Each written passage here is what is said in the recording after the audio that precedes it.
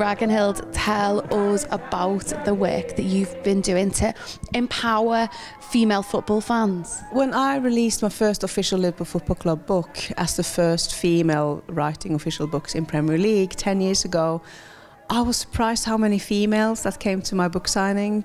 The Norwegian supporters branch asked me if I wanted to become a board member for them. And I was the first female supporter club member in 30 years.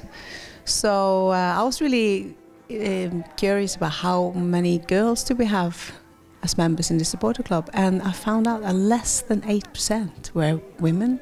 Football is the biggest by far girl sport in Norway. It's become the biggest girl sport in the UK. It's about to become the biggest girl sport in the world.